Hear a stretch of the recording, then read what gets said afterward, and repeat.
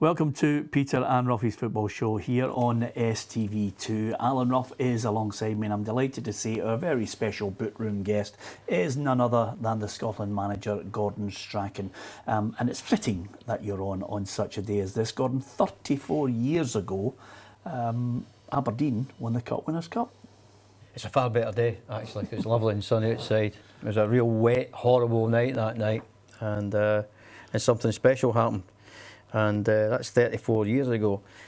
Trying to get us together to celebrate is a bit difficult these days for a lot of different reasons. But it was a fantastic time. But actually, if you think about it, it was a fantastic time for Scottish football then. I mean, it really was. There were some good teams going about, strong teams, good players, good characters. I mean, if you and Ruffy was there as well. Yeah. That sums it up perfectly. I was going to say to you, you know, if you think about the teams that you actually, you know, played in with Aberdeen, you won the league, and you think about the teams that you defeated in Europe, I mean, you think about the players that were available in Scotland that you could have now would have been unbelievable. But not just Europe, you know, we played Real Madrid, Bayern Munich, but I'm telling you that the Celtic team was a strong team. Think about Nicholas, McStay, Aitken, Provan, always a bundle of laughs. But real players, Rangers players, Dundee United they were getting finals as well. And other teams had characters like Alan in it, Andy Ritchie, Willie Pettigrew. There were some good players going about. It was character testing football at that time with the pitches and the tackles, and you had to be able to play and be a bit of character. But saying that, I don't want to be all yesterday. Some of the football I see just now on television with Bayern Munich and Barcelona, it's the best I've ever seen. There's some of the world's greatest players playing now. Maybe we didn't realise. No, I was going to say, you know, that night in particular, I mean, everybody's looking at Real Madrid and Barcelona now. I mean, what light was it then, you know, Real Madrid? I mean, if you'd have said you'd been drawn against Real Madrid, you'd be... Yeah, I would say that the Real Madrid team's far better than it is just now, though. And then part of Alex's thing was, listen, don't play the jersey, play the player in the jersey. Remember that. It wasn't Hento and Puskas and all that playing. Sometimes you can get the team itself can scare you, or the club can scare you, but you have to play the team. So I think that's what he kept saying, that the build up to that, play the team, know the club, which is completely different. I'm glad you say that, because when I look back at the Real Madrid side that you played in the final, I mean, there were some top players in it. I mean, here's the 11 who started on that night for Real Madrid, and I'm looking there and I'm saying, you know, you can take us through them. Right away, screaming out at me is Juanito, Santillana, Stilica and Mechod. Yeah, Stilica was a top player, and Camacho, he was hard as nails. I mean, he was in that kind of Juventus type defender. Yeah, Gentile. Maybe not as rough as him. But I think Mark and him had a nice battle with each other that night, Mark McGee. I've seen Camacho recently, and he's in far better nick than Mark at the moment. I would fancy Camacho right now, to be honest with you. But that was a right good side as well. But I think that Real Madrid side I watched the other night there, it's just phenomenal. But I like watching them, and in Barcelona, I just think these teams are fantastic. The Bayern Munich team that's obviously not up there had Rummenigge and Breitner and people like that. Was Klaus Augenthaler in that? Augenthaler was in there. They were a fantastic side. And many a Dons fan looks back on it with great fondness, and the reason why is because you're talking about all the great players that were in the opposition. Yeah. I mean, look at the starting 11, and I have to include John Hewitt because he came on as a substitute, but look at your starting 11, look at the quality you have in that team. Yeah, we're all different sorts of players, but everybody was a character in their own right, and they'd been tested for that moment. They'd been tested with Sir Alex, they'd been tested through life and playing in Highland League and being dropped, and Sir Alex always on top of you. So all it was character building for that moment, and yet sometimes your character's tested for one moment, what you think in your life. And as far as I'm concerned, all the tests that everybody had up to that moment, I think I was speaking to you earlier on about your true character comes out on the playing field. You can have as many Twitter followers as you want, say as much as you want in the press, do what you want, be on TV, be a celebrity, but on the football field your character is tested. And that day, guys, plus the subs, there was Dougie Bell, Stuart Kennedy, John Hewitt, they were all there. They could all be relied on and never, ever let their teammate down. No matter what circumstances, they would never let another teammate down. And that was how we were different from most teams we played against. Because there always seemed to be a weakness somewhere, or some personality was a weakness in another team, but we never really had one. I was going to say that mentally were you strong? Because every time I speak to an 83 Cup Winners Cup player, you know, they talk about, they laugh sometimes at the hairdryer treatment that was handed out. I wouldn't have missed it for the world. I really wouldn't have missed it for the people. I don't know if you get away with that human rights now. I actually think we get sued for some of the things that went on in our dress. Not as Sir Alex, but things we used to say to each other and vice versa, back to Sir Alex. And it really was. But I've got to say, when it came to the crunch, he was the voice that you heard above everything else. But he had tested you from the moment he met you till that night. You know, if I met him in 77, I think, he tested you every day. And he talked about sports psychologists. It's funny enough, you only hear about sports psychologists when the team's doing well, don't you? Anybody gets relegated, the sports psychologist never puts his hand up and goes, that was me, I was poor there. He was the best sports psychologist in the world.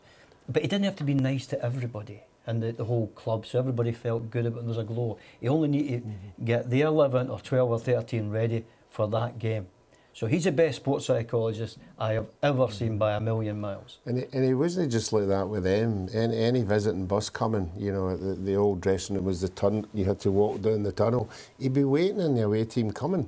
And he'd be waiting and you coming and you come off the bus because he knew you would start having a go at you and winding you up before you go to your away dressing room. So we're going, if he's like that with us, we're like saying that dressing room. But as I said, I could do after dinner speaking for the rest of my life on that. And people go, whoa, it's a bit rough. I go, I didn't think that was a bit rough. I just thought everybody got it. I got probably more than anybody else, but I probably deserved it. But I wouldn't have missed it for the world. It was absolutely terrific. And I'm saying you had to be in the away dressing room when it kicked off because the two dressing rooms were so we could hear everything in the dressing room, and we'd be sitting there going, they're winning 3-0, and they're getting it. You know, and we're well, you remember that cup final we won in 83, was it? And we thought we'd done well because we played 6 or 7 games, won the European Cup, got beat by a point in the league. I thought we'd done no bad. Then won a cup. And then I got the dress and I was shattered. And I thought, Archie, could you open that bottle of champagne? And Archie went, oh.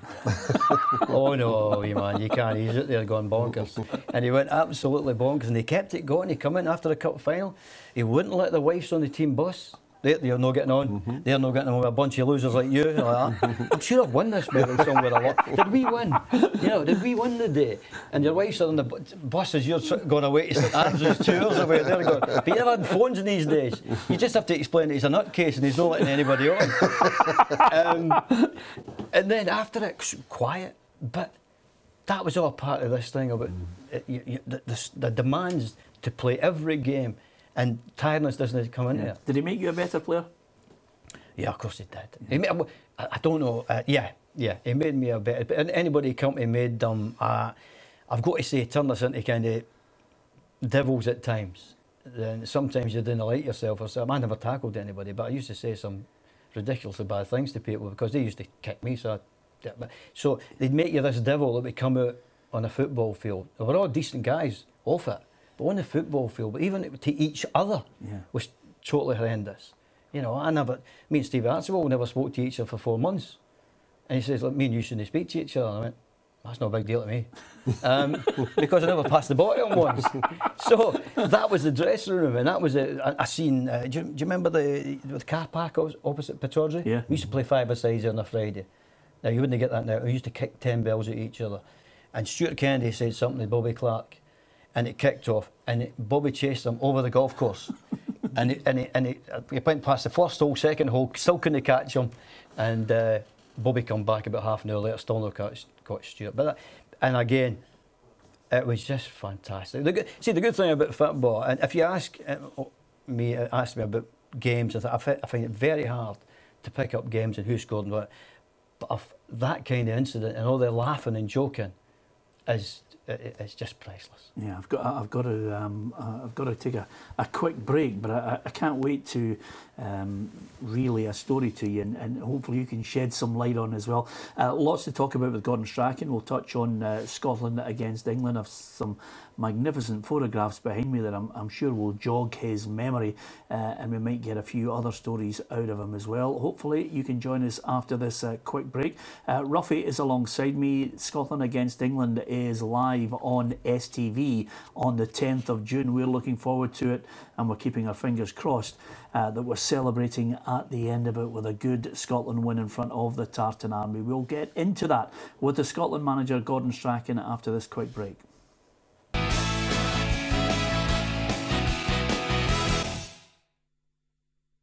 Welcome back to Peter and Ruffy's football show here on STV2. Gordon Strachan, the Scotland manager, is our guest. You know what it's like. You get great stories from people and they always laugh when they're telling them, though it must have been painful at the time. Did you? There's a painful one coming from me. There is, because Mark McGee told me that Fergie in his infinite wisdom one night decided to change the tactics for an away game in Europe. And you were getting battered. Oh, yeah, I believe that. Come on, I think what happened was you eventually changed the system and let him have what for going down the trackside. Oh yeah. When he was telling me. Yeah. That's a good one. Yeah, I need to keep this, but it goes on forever. It's basically that we're 3-0 for the first leg, and we beat Argis Batesti, which is in Transylvania somewhere, and we got there. Just the day before, Sir Alex said, we'll get through, but we'll make sure we get through. We've got to play, because we always play 4-4-2, and me tucking in a bit, Peter being out there. We've got to play 4-3-3. Not got a clue. Anyway, so it went on for about half an hour, and we're 2-0 down after half an hour, and I was unfortunate to be the one at the side telling me where to run, where to go in, go out, go back, go sideways. Tell McGee he's doing that wrong, tell where to get in there. And after that, I just told him, but it's not our fault, it's your this is being polite as I can, right? But at that point, as soon as the words came out of my mouth, all the subs and Archie Knox went, oh Jesus. And anyway, half time come round, and I thought he might forget, but absolutely no chance forgetting, because this was about 20 minutes, and we kind of played something like Tig at Aberdeen, where if you made a mistake just before half time, you were getting it. But if somebody somehow made a bigger mistake just before that, it was like, Tig, oh brilliant, you're getting it. But nothing could have saved me that night. I really got, that was the kind of start of the hairdryer, plus other things coming in my direction. Actually, the flying objects missed me. They hit Willie and Alec, which was unfortunate because Willie was upset his perm got messed about. But that is the abbreviated version. But again, love her. I love it. I love thinking about me being so scared as I was, and people looking at me, and I'm looking around the dressing room, and basically the players were feeling sorry for me at that point. It's not often you get that real.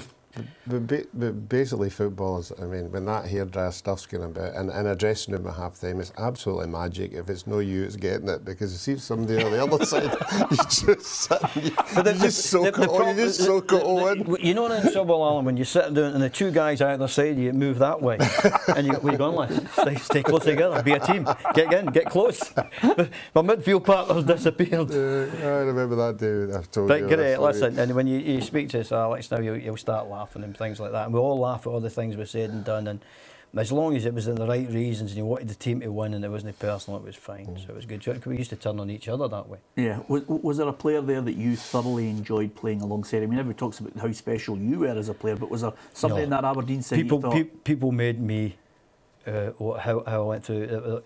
The fortunate thing is I played till I was 40 in English Premier League. Every right back I played with never made 30.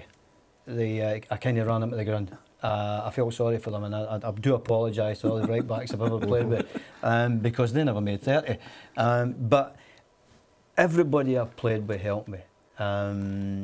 Stuart Kennedy at Aberdeen, a fantastic player. Brilliant. I mean, not as good as he thinks he is, but what a good player he was. And then it was, I got rid of Mick Duxbury. Stuart packed in at Aberdeen. I got rid of Mick Duxbury. He was an England international. He went crashing. John Sieverbeck, he played for a while. Danish international. Fergie told him he'd never play again for Man United. That was another one. Mel Sterling.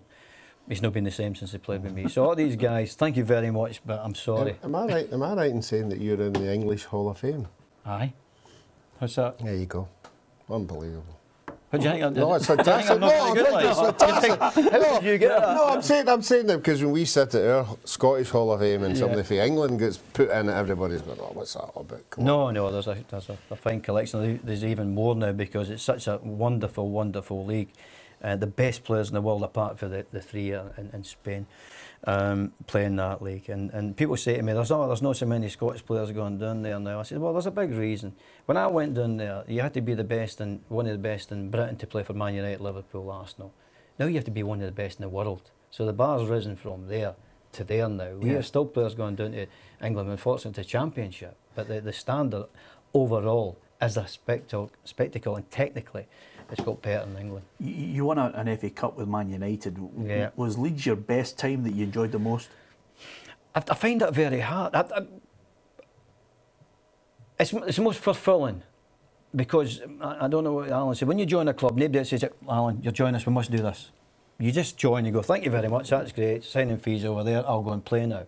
But when I got to Leeds, people said, listen, you're signing for this, but what we want in return is you to get us back into the Premier. So I've never had that before. When Aberdeen, Manchester United, anywhere else, it's always been, you're signing for this, we're a club, and we're going and playing. We see how it is. It's the first time anybody said to me, that's what we want to do, and we're saying to you, you've got to lead us that way. And to get that kind of, I don't know, the onus went on me, a respect about it, I went, oh yeah. But it was also nerve-wracking at the same time. It's the first time anybody said to me, we must do that. That's what you're getting paid for. Yeah. We must do that, or we're in trouble as a club. What age were you? When I went to Leeds? Yeah. 32. So, but I didn't know there was a rivalry between Leeds and Man United because we'd never played each other in the league because the two teams are never in the same league. Yeah.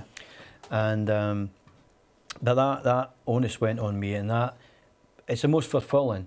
I've enjoyed myself everywhere. I mean, everywhere I've been, and it's been just a wonderful, wonderful experience I've had. You know, from a 13-year-old kid just kicking a ball about, because you never had these things about. Nobody said to me, I have an academy jersey on it, 8-year-old, I'm Motherwell or Celtic or whatever. Nobody said to me, you're going to be a footballer. I just enjoyed it for a while. I only went about 15, I went, oh, I can maybe make this. Yeah. And then I just go, and people said, do you have any ambition? No. And if somebody thinks that's lacking ambition, but it's no, I just do it every day and enjoy it as much as I can. And you end up here. Yeah. But when you look at that side, I don't think anybody thought they were going to win the old First Division, which would have been the Leeds United one. Yeah, yeah. I mean, they were fantastic. I mean, you had McAllister in there.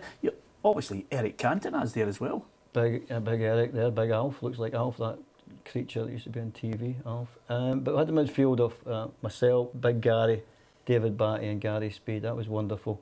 But people talk about the midfield, but the rest of the guys, they all peaked that season. Yeah. Because the manager was terrific. He knew how to win games of football. It wasn't the prettiest at times, because it wasn't a pretty time to play football in England. The late 80s, early 90s, it wasn't a pretty time because of the offsides and the pitches and all the rest of it. But he got that team playing to their strengths. And also, behind the scenes, we had players who backed us up that nobody really knew about, but they kept the standard of training up, kept that pushing each other until we got to that kind of machine that we had there. Yeah, did Howard Wilkinson have a huge impact on you for later life? First time I really, I just thought every manager was brilliant now I worked with. I had Billy McNeil, Alex Ferguson, Ron Atkins. I just thought there were all these magnificent, huge characters, but there weren't. I was really lucky. But he was the first one, and he kind of showed me the way to win games without just playing the game of football, and how to get over, look at the game in depth and how to win things. And he was a bit different. Really, it's the first one. Obviously, I've listened to my coaches, but really sit down and speak to him about what he was trying to do. But fitness was huge. Yeah, huge. And we were the fittest team in that league. That's why we won it. Really, we could just run people at the ground. So they said, we can't deal with you because you're too strong for us. And with that in mind, you're very much a case in that season that I remember people thinking, surely Leeds can't win this. This was a Leicester moment in '92, wasn't it? No, Leicester was far better than that, because we invested at the time with Tony Arrigo and Rodney Wallace and the big money transfers at that time. Not so much what Leicester did, and the standard above us was okay. But there was a changeover between Liverpool and Man United. There was that wee bit going on, the same as Arsenal. Yeah. So there was a void there. to take over. Did that give you the most satisfaction in your playing career? No, not that. The one out the Championship, that was when the Premier League as we know it now, but the one below it, the Championship, because I had to get out of that. Yeah. And probably that, again, going back to the most fulfilling, because that is what we need to do. Again, it was full of characters, Vinnie Jones, Chris Kamara, the two of them are superstars around the world now, but that's what they brought to the dressing room. And David Batty was in midfield, myself, so we had these three. Kamara, who could just kick people, Vinnie, who just threatened everybody, Batty, who could do both, he could threaten, kick and play, and me. So I just kind of floated about in between they three, and nobody would come anywhere near us. Now, literally, people were scared to play us. It's an intimidating midfield. Oh, it is, you know. Howard came in one night and he said to me, I told him, he says, "Are you going to start putting your foot in?" I went, "And what are they here for?" It's a great line. Listen, we're definitely getting into Scotland as well, and there's a couple of photographs here I want to get stories off Gordon from. And of course, just in case you missed out on this point, next to Gordon is Alan Ruffin. Ruffy has told 1,001 great stories of World Cups, 3 World Cups, and Gordon was there at 2 of those World Cups with him. So with a bit of luck, Ruffy will share something with us in the next part of this programme, and Gordon will probably either confirm it or blow it right out of the water. We're about to find out. Join us after this quick break with our Bootroom guest. The Scotland manager, Gordon Strachan, is with us, and delighted to have him as well.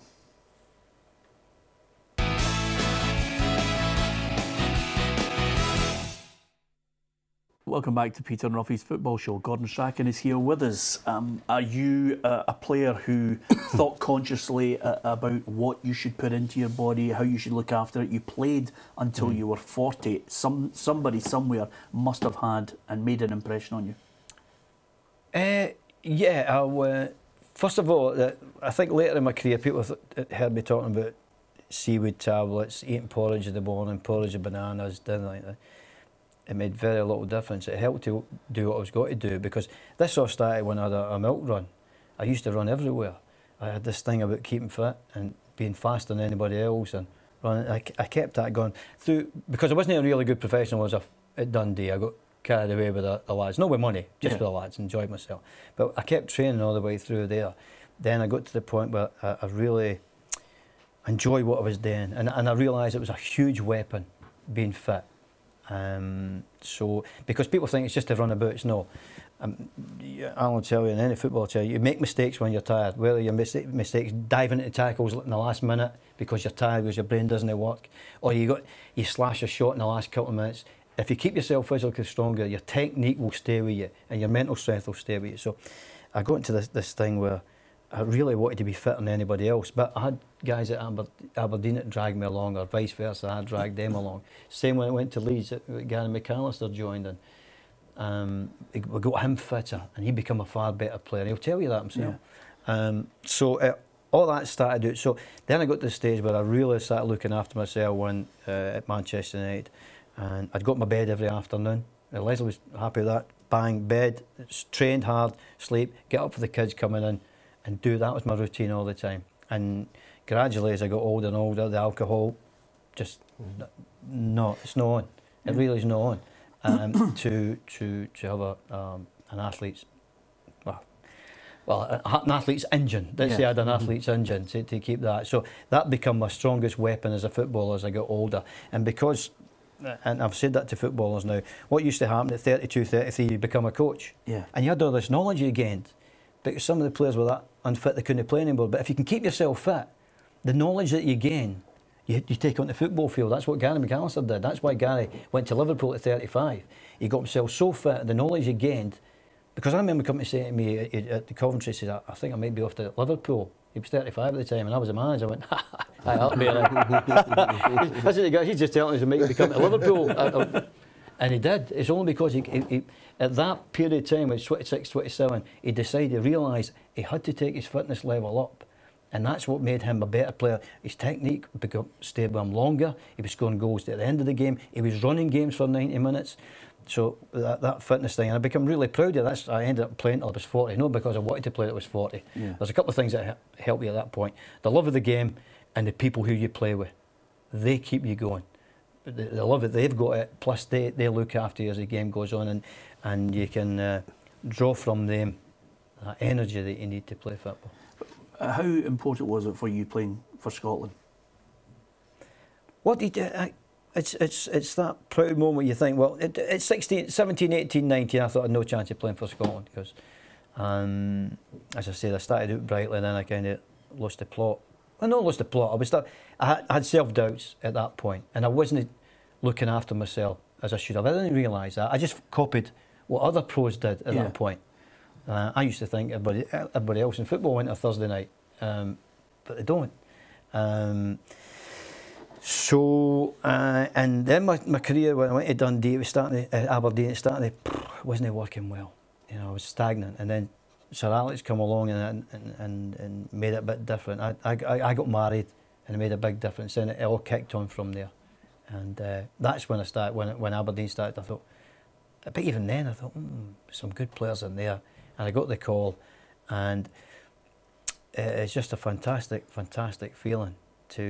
Because then you think back, all the people have helped you to get there. Yeah, I mean, I look at the photograph there, and I mean, we could have put a barrel load in, you know, in that 82 squad there. There's David Neary, I thought one of the most underrated players, great player for Dundee United. Frankie Gray's there, Ruffy's in the squad. You've got, you know, Souness. He's in the squad, the man played. Absolutely, well, absolutely. Ruffy's there, he's the man, he's the top man. He'll always be shown for the next 100 years of Brazil's 4 goals gone in. And I've got to say, I was in the wall at the time, and I remember people saying, oh, the goalie should have got no chance. Yeah. The ball was way up there, and it did, because we'd never seen players hitting balls like that before. Yeah. Did you feel like Graham Souness when he said, we made them angry, was that exactly? That was what happened. Because if you see David Neary goes away leaping to himself, and we're all going, oh dear, back to the half-line line, here we go. I don't know if you remember, you see the warm-up before the game, that was the warmest I've ever seen. The warm-up before, I remember watching you all running a bit while I was in the goals, obviously, and the sweat was absolutely pouring. The problem was, because the grass was that long, it was like a carpet, it was keeping the heat in. And when you went down, oh, that's a bit hot. And because it was that warm, you see, the boys took their tops off in the tunnel before the game, and Big Ant was a sub, and he even done it. And the boys had their tops. Then the Brazilians come along with the six-packs. I mean, never seen six-packs before. Doctor, there's something wrong with that guy. And they said, Alec, put your sit back on, by the way, big man. All that plucky chest and all that going on. Doesn't it look good, you know? Yeah. So they were just different animals. Then I realised every now and then when you think you're a decent player, something comes up to you say, you must get better. And again, one of these things, a couple of times in my career, but that was one of the points where I must get fitter and stronger. Yeah. Because these guys, when you hit them, you just kind of flew back from them. They were just different physiques that I'd ever played against. It was like hitting a brick wall. Like Junior, the left back, who was a fantastic player, he was just so solid. Yeah. And the other ones, the midfield players of Falcao, Socrates, and who was the other one? Ed. They were all 6'3". Yeah. And you're going, oh. The only bad player on that side I thought was Serginho. And guess who swapped the strips with him? And the big fella's coming at me and says, can you swap? Oh, no, anybody but you, big guy. Seriously. And everybody's at the end of the game, who you go? Because 4 people man-marked Zico for the last couple of minutes. And Falcao, Cerezo, and all these kind of guys. And I've got the big fella strapping off. Jesus Christ. But he's probably saying the same. I've got the wee guys there. You know, so no, it was a wonderful, wonderful occasion that to be involved in that. But the heat, as you say, it was just too much. I mean, you're talking about the heat. Look at Mexico. I mean, look at this is you guys warming up in Mexico. I mean, it's absolutely incredible. That must have been really draining as well. Look at that. I mean, that's a trip back in time, isn't it? And look at these shots. You can tell what religion you are with them shots. And that's red hair as well. Yeah. That is a long time ago. Is that a mullet? Isn't it? That's fantastic, Ruffy. See, everybody had that then. Funny enough, that wasn't as hot as Spain, you know. Everybody thinks Mexico wasn't it? Because the one game it rained, maybe the Denmark game, the Germany game was hot, but nothing like Seville. Yeah. Nothing like Is that Seville. right? No. And of course, the Germany game is fantastic. I mean, you know, jumping out of my seat as a boy then, I mean, that was absolutely fantastic. Did you know it took a little nick, or do you tell everybody it actually just went straight in? I should have swerved it. Well, first of all, I was surprised that Big Roy actually passed to me and made it successfully. And people say, well, what are you thinking about that point? Well, I was thinking today with Charlie Nicholas saying that if we score, because we've seen players do it before jumping over holdings, but sometimes these places have got moats around them. Yeah. And yet, I said, I'm like, one I said, like, jump out there and there's a moat behind it and break the leg. So I was just checking to see if there's a moat behind it. But actually on the way back, people say, what do you think at that point? I was thinking about my dad in Silverhouse House Golf Club in Edinburgh. Is that right? I knew he'd be with all his mates. You know, I was just imagining what he was feeling like at the time and how proud he would be that his son had scored a goal for Scotland. So I was thinking about my mates and my dad and his mates and my uncles who they all congregate in there. Yeah, and were you just glad in the end? I mean, 50 caps is something to be very, very proud of. I know your family would have been proud. Were you just delighted to get to the 50? Delighted to get there. I didn't think I'd get there because previous to that, players moan if they left it with two games or something like that, and they go on Twitter and say they should be playing a day and all bits and bobs. I was left out for nearly 18 months, and I clocked it myself. It was quite easy. I wasn't playing well. I didn't need anybody to tell me, you know, God, you're leaving you out because, no, I'm not playing well. There's other people like Jim Betts and people like that playing better than you. I've got that. By home state, not got a problem. Until I get better, then I can't give you a decision. So I'd be and then I got to Leeds because for the 18 months at Man United, my career was just floating about, not really doing anything. It wasn't a great period in time for me. When I got to Leeds, I got that kick on again. Yeah. And it was nobody's fault at all. It just happened. But I got that kick on, which allowed me to get back in the Scotland team. And after 18 months, you might get some players going, well, you've left me out for 2 years. I don't feel like a party anymore. I go, God, please, that'll do me. And I ended up being captain. Yeah. Which was unbelievable, which was great. OK, after this quick break, I'll get Gordon's thoughts on Scotland, England, 10th of June, live on STV. And there's just one photograph there that I think I've got to ask him the questions about. He's holding the Premiership trophy there as Celtic manager, and he spent a few years there. I don't think too many people in the 80s would have put a bet on at the bookies that Gordon Strachan would be the Celtic manager, but he did indeed have a trophy-laden time at Celtic Park. So we'll get the thoughts of Gordon on Celtic, and then we'll also get the thoughts of the Scotland manager on whether we can win at Hampden in front of the Tartan Army. Join us after the break.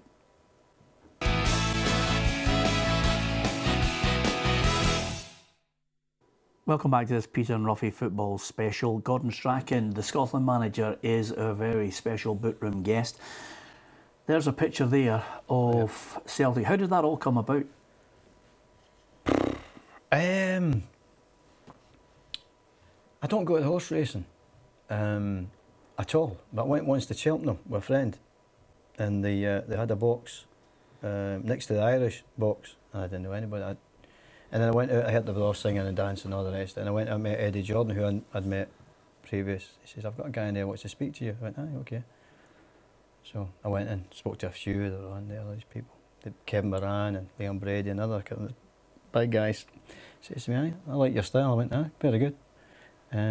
If there was ever a chance that, you know, open at Celtic, would you consider it? I went, because I wasn't working at the time, because I promised to take a year off football with Leslie. And I went, aye, all right, Biggin, fine. So I went back, Leslie said, where have you been? I said, oh, I just met a drunk guy. He asked me if I wanted to be the Celtic manager. Just getting knocked on the head, and then you get a second thought. But he wasn't drunk. Unfortunately, and Geraldine wasn't well, and that Martin had to take a spell of football. And I got the call on it. I thought, yes, brilliant. Then I realised, I'm following Martin O'Neill. Oh, it's great. I wish it was a really rubbishy manager I could follow. And this could be unfortunate, you know.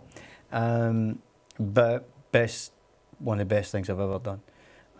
Because I joined a club that is special. And if you do well, especially, you become part of that family. And then you talk about no walking alone. You don't when you become Celtic manager, especially if you've won a few trophies. That wherever you go in the world, you'll meet one.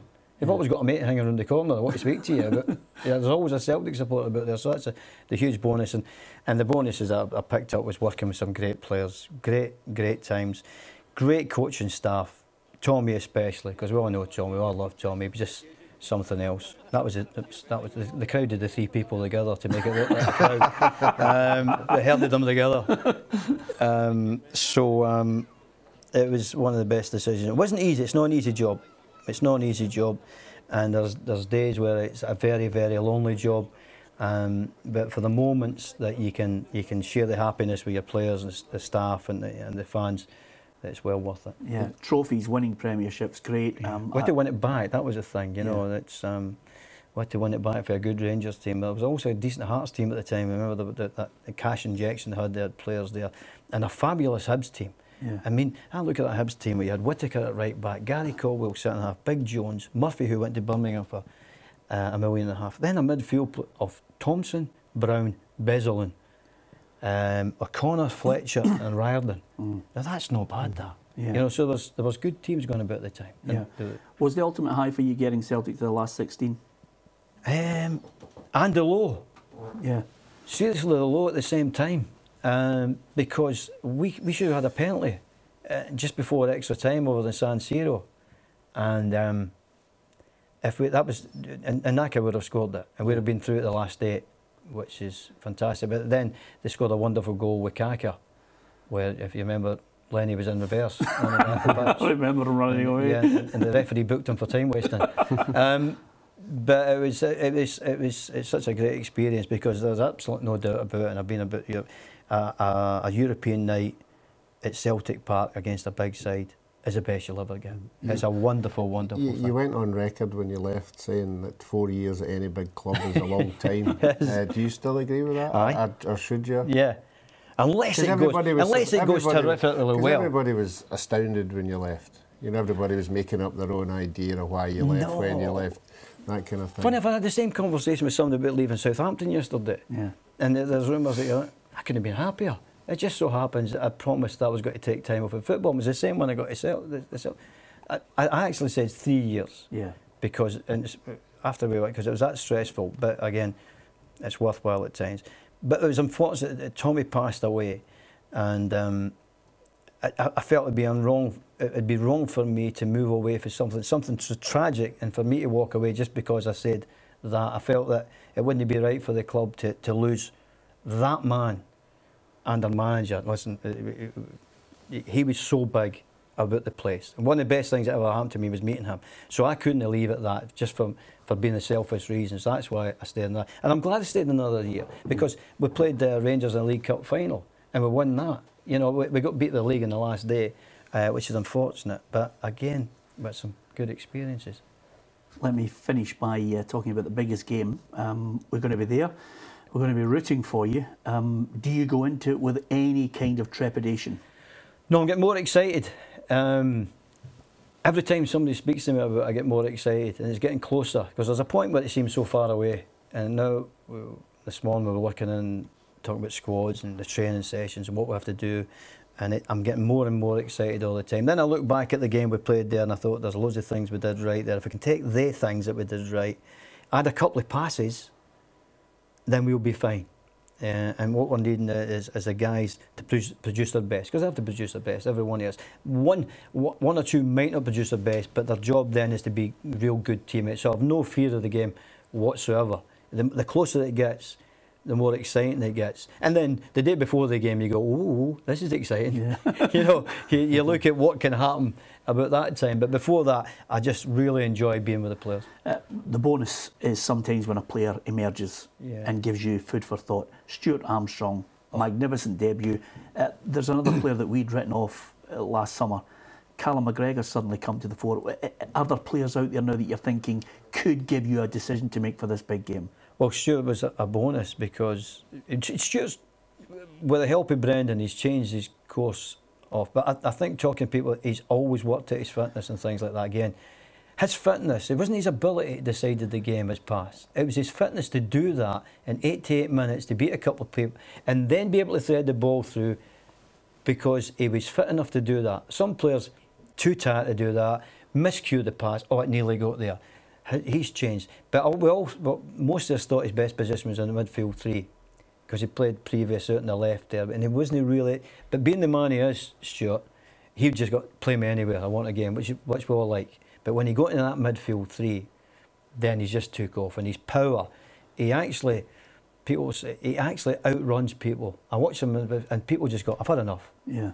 Because a lot of midfield players, like David Silva, waits till the ball gets to him. There's some players that he runs 30 or 40 yards to receive it and then runs another 20 yards and people just go, I've had enough. Yeah. But his physical ability, along with his technical ability, made that goal for Chris Martin.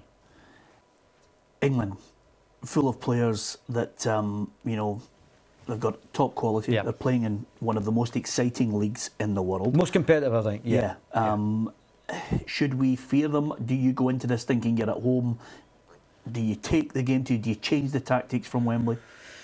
Well, you look at that, and but sometimes you want to change the tactics, and you've not got the players to fill that tactics, or you have tactics that then you've got two of your best players sitting beside you, and you go, right, I'm not comfortable with this. So you think of something, when you put it down on paper, sometimes it doesn't work. But I'm going to take a look at what happened in the last game that we played. I think the players had no fear, especially midfield players and the attackers, had no fear about when the other team got the ball. They went after them and they didn't worry about what was behind them. They got on with that to make sure the ball didn't go that way. Some people get in a halfway house, but I better not go near them. They get their head up and start passing through you. They had no fear. So we take a bit of that.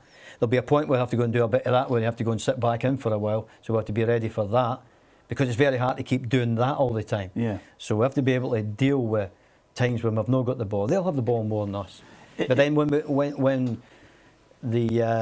have the ball, we have got to be on our, have no fear and just play the game. Is it win or bust for the country? Is it win or bust for you? I don't know. I've no fear about me. I can always come back here and do this. Yeah, absolutely. You've got the chair. And I have the fear of not getting 3 points. I have the fear of not qualifying for the World Cup. And as for the fear of me not being the Scotland manager, that doesn't even come into my head. I've just had a career that it's just been fantastic. I'd love to be able to take the nation into something we can all be proud of. So that's my only worry. I'm oblivious to anything else that goes on. Yeah, well, I have to say, Ruffy, and I'm sure I speak for all the nation, fiercely patriotic as we are, on a personal level, we hope you do it. We hope you're still there. We want Scotland to win against England, because that's just in their nature anyway. It's in everybody's nature. Yeah, to beat England. We're all behind you for it, from everybody on the football show. Gordon, I could have made 3 or 4 shows with this. It's been an absolute joy. Thank you for joining us. Thank you very much. Thanks, Alan. Thank you. Brilliant. Cheers. Thank you very much. Very good. That's it. It's a special with Gordon Strachan. Hopefully you've enjoyed it. Get your tartan scarf on if you can't be at the game. Join us on STV 10th of June. Ruffy will be alongside me. We'll have a couple of characters who know what it's like to pull on a Scotland jersey, and they'll be talking some sense as well, and we'll be cheering Gordon Strachan Scotland on, hopefully to victory. From everybody on the football show, good night.